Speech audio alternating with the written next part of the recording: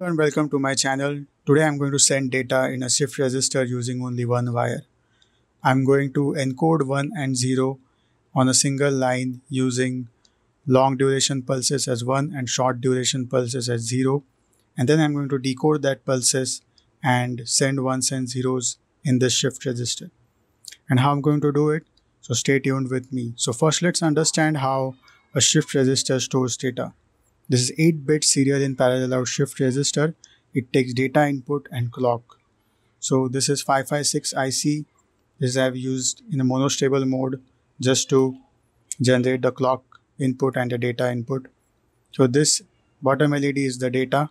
The output is going to the data input of this IC, and this is the clock input.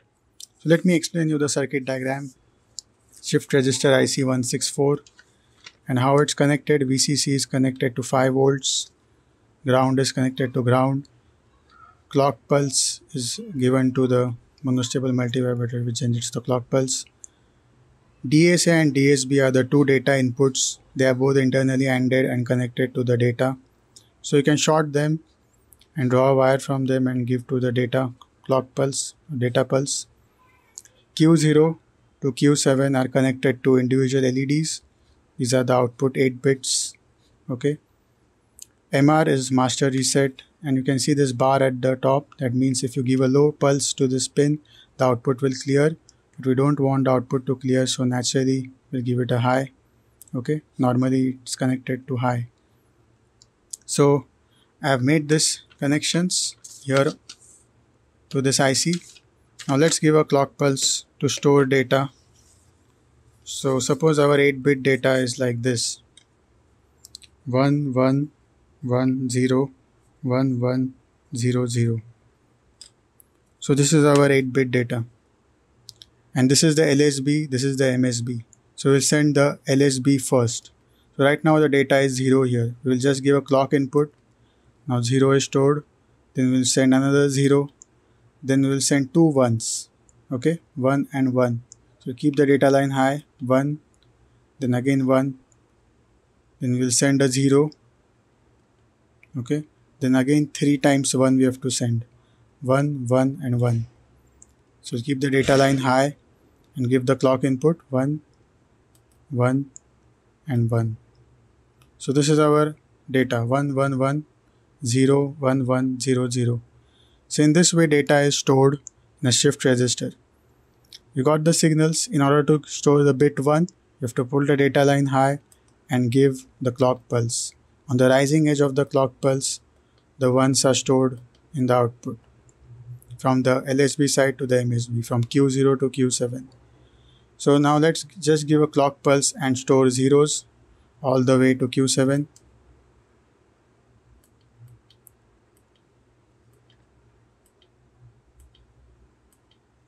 And to store ones, we pull the data line high and give the clock pulses. So it's clear now how data is stored in a shift register. What kind of signals do we need for the data and clock in order to store bit 0 and 1. So can we automate this process? Like if the data comes 1, this data will trigger the clock pulse automatically and will store. If there is a longer duration pulse, then the clock pulse will go and store 1. If there is a shorter duration pulse, then the clock pulse will go, but it will see 0 here and 0 will be stored. So can we make this automatic, and using only one line, can we encode 1s and 0 in longer and shorter duration pulse? And yes, it's very easy. All you need is a delayed clock block. So this is the block diagram. This is the delayed clock. So right now, if we give a negative trigger pulse to the monostable multivibrator, the output is given to the data. Okay. So let me explain you. So here we will get a negative trigger pulse like this. We give a negative trigger pulse. This negative trigger, this output, this is a signaling diagram, will turn on. Okay. And will remain high for some time. This is the nature of a monostable multivibrator. When we give an input trigger pulse, the output stays high for some time. And this time for which the output stays high is given by formula 1.1 RC. So I will explain to you this later, how a monostable multivibrator works when we are going to see the three modes that we are going to utilize in this project. So right now it's just a square wave, okay, but this doesn't make sense. This 1 high is going here, but it's not 1 right now because the clock input has not appeared.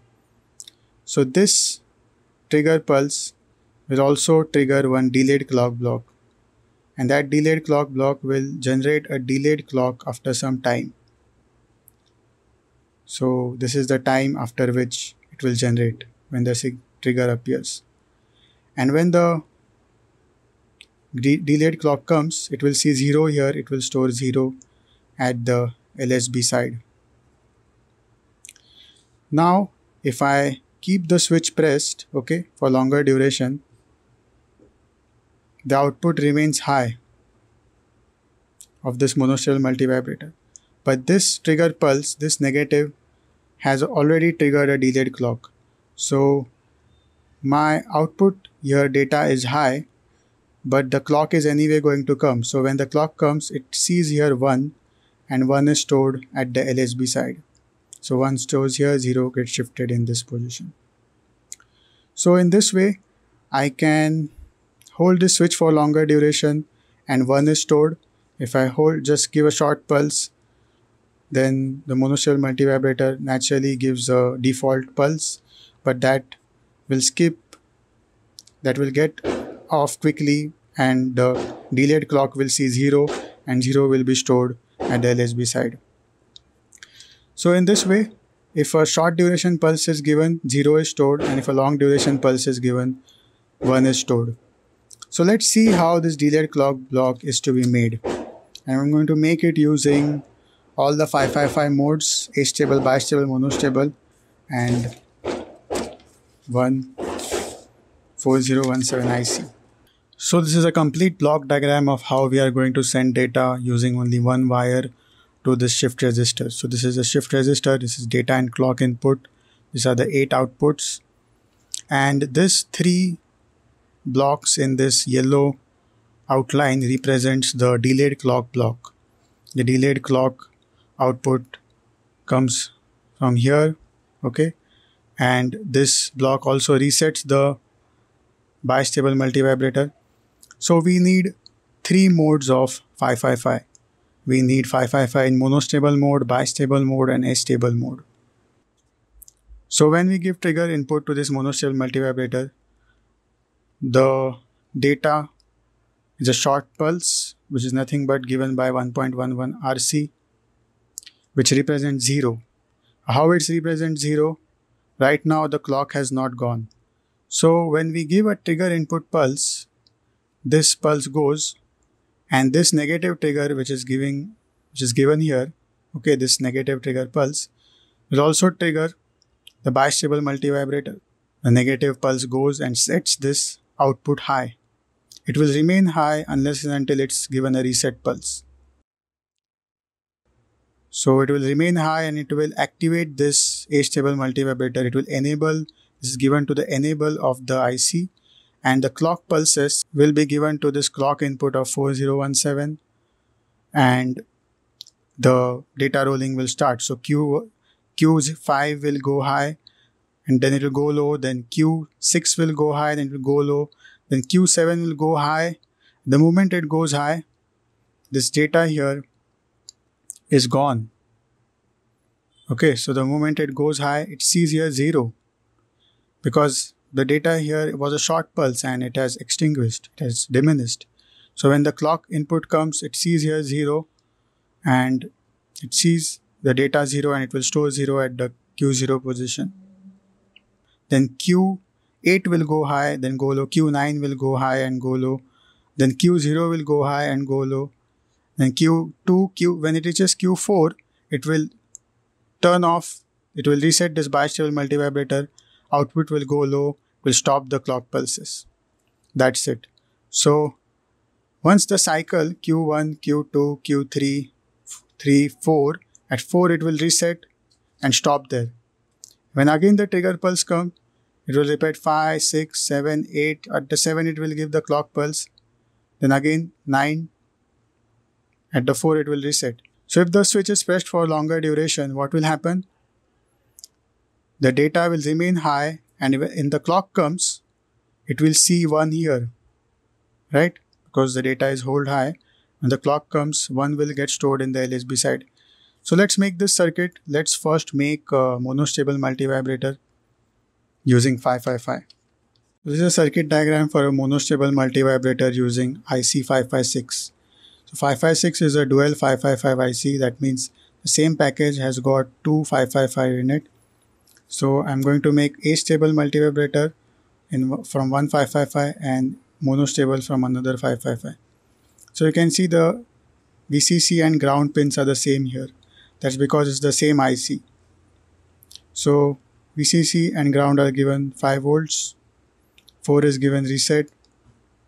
Discharge and threshold are shorted and given to a pull-up of 10K. On the same node, you connected one capacitor of 10 microfarad to the ground. The trigger pulse 6th pin is the trigger input, is given to one switch, which is pulled down. When we give the trigger input of a negative pulse, it means 0 volts. Normally it's connected to high 5 volts, but when you press the switch, it instantly drops to 0, and that negative pulse is detected and the output goes high. So this negative pulse is detected when the voltage drops to 0 and the output turns on. It will remain on for the time duration given by this formula 1.11 RC. So 10K into 10 microfarad will give us 100 into 10 raised to minus 3. So 100 into 1.11 is 111. 10 raised to minus 3 is milli. So it's 111 milliseconds. So this output will be on for 111 milliseconds for this RC constant. Okay. So let's make this circuit. But this is a block diagram representation. The actual IC looks like this. It has got one 555 on the top pins represent one 555 and the bottom pin represents another 555. So I'm using these pins. Discharge and threshold are shorted. Okay. Here you can see discharge and threshold are shorted. Then we have to connect reset to 5 volts. Reset is connected to 5 volts. Then trigger is connected to an LED, so to one switch which goes to ground.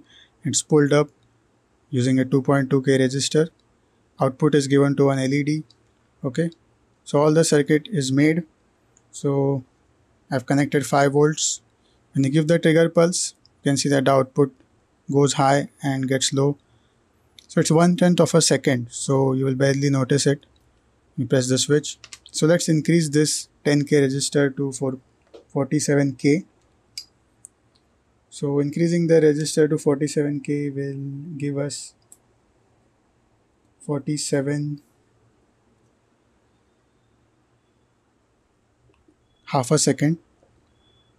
So you can see the output remains high for half a second and gets low. So what if we hold the switch? Okay.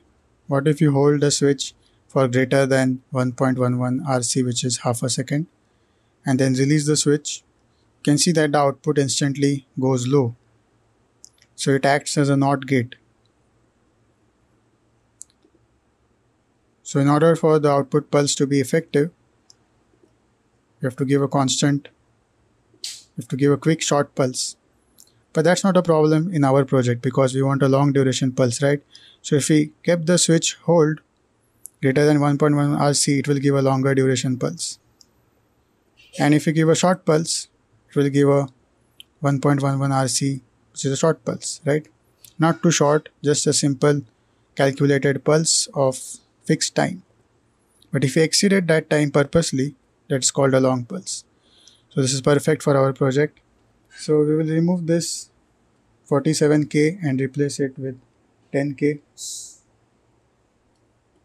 So our monostable multivibrator block is made according to this block diagram. Okay. So our monostable multivibrator block is made, which is to be given to data. If we give a trigger pulse, the output pulse is generated. Now the same pulse will go to a bistable multivibrator. But first let's make this astable multivibrator. So here is a schematic for astable multivibrator. Here you can see threshold and trigger pins are shorted and given to a capacitor. Positive and negative side is grounded. And between this point and discharge there is a variable pot. With this pot we can change the frequency of the output. So as it's a astable mode, the output oscillates between on and off because it's not stable either in the on state or off state. So in the on state it remains on, then again it's not stable, it turns off, then again it turns on, and in this way it's neither stable in each of the states. So the capacitor charges, and when it charges above the threshold voltage level, the output turns off, and when it falls below the trigger voltage level, the output turns on. That's why both the threshold and trigger are shorted in this case. Whereas in the monostable case, discharge and threshold is shorted and 6, which is the trigger, is given a button. But here trigger is not given any button. There is no button here because it's connected to a capacitor and it's continuously charging and discharging. So discharge, from the discharge to the positive goes a 2.2K resistor. This too plays an important role. Resistors and capacitor play an important role in the output frequency. There is one formula for this. Okay, so T on, which is the on time, is given by 0.69 R1 plus R2 into C. T off, there is only R2, is this. So off time depends only upon this two, but on time depends on the both. Okay, so the total time period depends upon R1 plus 2R2 into C, because this 2R2 gets added up. So frequency is 1 upon total time period. So I've calculated that if we vary the pot between 200 ohms to 100K, we will get 252 Hz to 3.2 Hz. So maximum 252 Hz on which we are operating, because as you see our pulse is just of 110 milliseconds, 111 milliseconds. So we want frequency in that scale only. We are not using a microcontroller to send signals. We are just using push buttons, right, for the demonstration purpose. So that's why I've kept the frequency low, but later you can increase the frequency. You can lower the capacitor, lower the resistors, and play with this circuit. So here you can see threshold and trigger are shorted. So this is a pinout of 556. We need to short the trigger and threshold. We need to short this both pins, and from there to connect one capacitor of 2.2 microfarad to the ground. This IC needs to be provided ground and VCC needs to be given 5 volts. And from this node goes one resistor variable pot. Okay, this point remains floating, then also it's okay. The variable pin, which is the middle pin, that we will connect to discharge. Okay, and between discharge and 5 volts we will connect one more resistor of 2.2K. So this is R1 and this is R2 and this is C. And reset has a unique feature. If we give this high plus 5 volt, then the output clock pulses are seen, but if we give it low, it means ground, there is no output clock pulse, it's 0. Okay, low at the output. So it's a very interesting feature to enable or disable. To enable, just give it 5 volts. To disable, just give it ground. We are going to use this reset along with this bistable latch, as we saw, to disable and enable the clock pulses. So right now we are connecting the reset to 5 volts. So the output is connected to LED, okay, just to indicate the flashings through a resistor to the ground. So this circuit is made on the breadboard. The output I have connected to an LED. Now let's connect this potentiometer Close like this.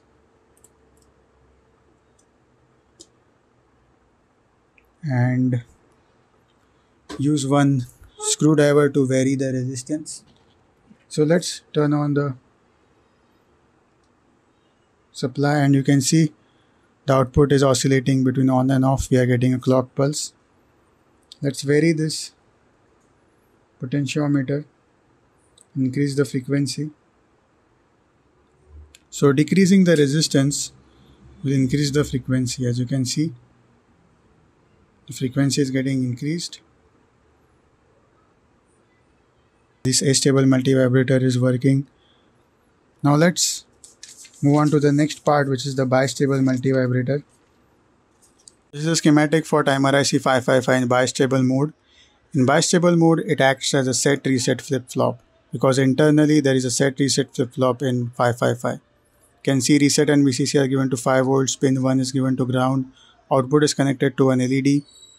So here we are using trigger and threshold. To give trigger and turn the output on, you have to give the trigger pulse low. That means you have to pull the pin to the ground. So we have to use one switch. When you press the switch, the pin will pull to the ground, and normally it's pulled high using a 10K resistor. Exactly opposite is on the threshold pin. So the threshold pin is pulled low, but when you press the switch, it will be pulled high. So when you press the switch, the voltage will rise, the output will turn off. So we need to give a trigger pulse, a low trigger pulse to turn the output high. Means the LED is now on, and we'll give a high trigger pulse on the threshold pin, the output will turn low. So these are the waveforms. When you give a trigger pulse, the output will turn on, and we'll give a high voltage threshold, the output will turn low. So in this way, let's see how to make the connections. This is the 555 pin diagram. Ground will be given to ground. Reset and VCC will be shorted and given to 5 volts. Threshold will be pulled down with a resistor, and one button will be connected to 5 volts. So when you press the switch, high voltage will go to threshold, and the output, which is connected to one LED, will turn on. Okay. And the trigger is given a switch to the ground and one pull-up resistor using 10K to 5 volts. Okay. So here there is a pull-up resistor, and here the threshold there is a pull-down resistor of 10K. So the circuit is made, and you can see here on the breadboard.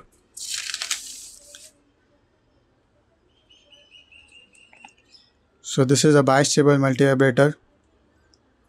This is a 10K which is pulled up on the trigger pin, and the same pin, the monostable multivibrator also requires a low trigger pulse, and that same trigger pulse is given to a bistable multivibrator.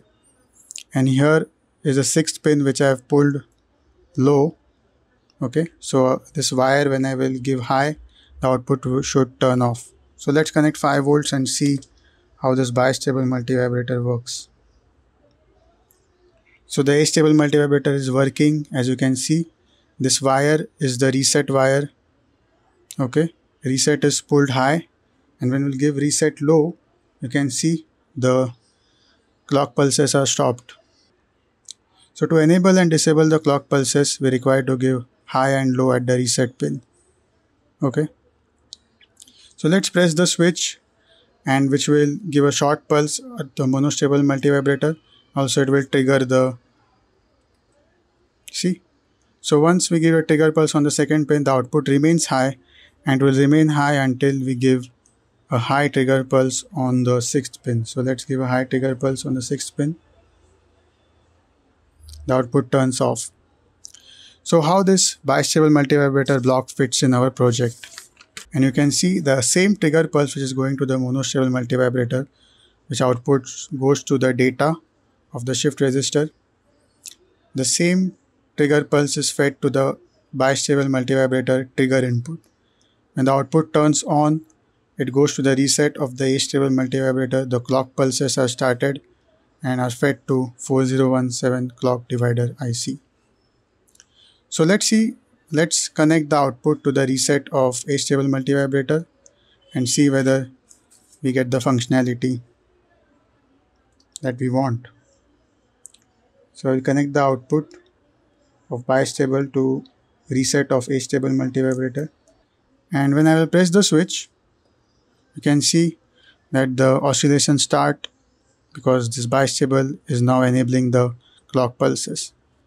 So when we give reset, when we give high to the threshold, the clock pulses are stopped and the bistable output is low again. So now let's connect the 4017 decade counter IC. Let's connect the output of Astable to this 4017 clock divider IC. Let's see the pinout of this IC, how the connections are to be done. So this is IC4017. MR and enable are shorted and connected to ground because we want the IC to be enabled and we don't want it to be clear. So both are shorted and connected to ground. Ground is given to ground. VDD is given to 5 volts. And Q0 to Q9 are the outputs. Okay, this is the clock pin which will be given to the Astable multivibrator output.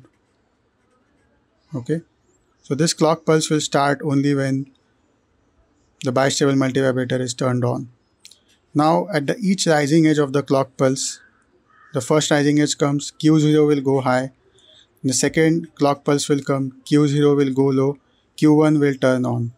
Then Q1 at the third rising edge of the clock pulse, Q1 will go low, then Q3 will turn on. In this way, all the way when it will go to Q7, the clock pulse will be fed to our shift register IC. So right now I will be not connecting all the outputs to the LED, just Q7 I will be connecting. Let's make connections. Let's connect this IC on the breadboard and see how it works. So the connections for IC4017 are done. You can see I've given it 5 volts and ground. I've connected LED across Q7 and Q4 and the clock pulses are fed to it through the Astable multivibrator. And as you know, when we give the trigger pulse, the monostable multivibrator output is the data which goes to the data input of the shift register. If the pulse duration is longer, then this is the delayed clock which will go and 1 will be stored at the LSB side. If the data pulse was shorter, then it will be low and then the delayed clock will go and 0 will be stored at the LSB side. The previous data will be shifted. So let's see how this works. So when I'll press the switch, I will hold the switch for longer duration. So look at these two LEDs. This is the data and this is the delayed clock. So hold the switch. So it was high and then the clock went. So 1 is stored at the LSB. And now I'll give a short pulse. So it was high, then this blinked. So 0 is stored at the LSB. Can see it again. So one more 0 I passed. You can see first this LED blinks, then this. I will remove this bistable LED indication so that it's clear for you which LED lit up first. You can see the sequence, how it went. First this LED lit up, then this. But if we hold the switch, then ones are shifted. If you quickly press the switch and release it, then zeros are shifted. Okay. And when it reaches Q4, the clock pulses are stopped. And this LED is high, indicating that now it's at Q4. So we'll press the switch. Zeros are shifted. If you hold the switch for longer duration, like this, 1 is shifted. So the longer duration needs to be perfect in order to shift just 1 bit. But that's not the issue with the shorter duration pulse because that's managed by the monostable multivibrator output. So I will show you the timing diagram how this works for those who want to know how it works. So this is a trigger pulse. When the trigger pulse will go, what will happen is this is the output of monostable multivibrator, which is the data. With the short pulse, this will also trigger a bistable multivibrator. Now its output will be high. It will start clock pulses, which is the output of Astable multivibrator. On each rising edge of the clock, normally it's resting on Q4. So we'll press the reset switch. What will happen? It will start from Q5. So Q5 will go high, it will go low. On the next clock pulse, Q5 will go low, Q6 will go high. Then on the next clock pulse, Q7 will go high. And it will see here, this is the clock pulse which will go to shift register. So Q7 is actually the clock pulse which goes to the shift register clock. And it will see here data is 0. So 0 will be stored at the LSB side. And the next clock pulse, in similar way, it will go all the way to Q4. And Q4 it will reset, will remain high at the Q4. It will turn off the bistable latch. The clock pulses will be stopped. And in this way, the whole circuit works. Okay. So you can shift ones and zeros, shift any data you want, and you can give this signal from a microcontroller. I hope you got to learn many things about 555 and 4017 and shift register. So thanks for watching. Give a like and subscribe if you found this video useful. Thank you.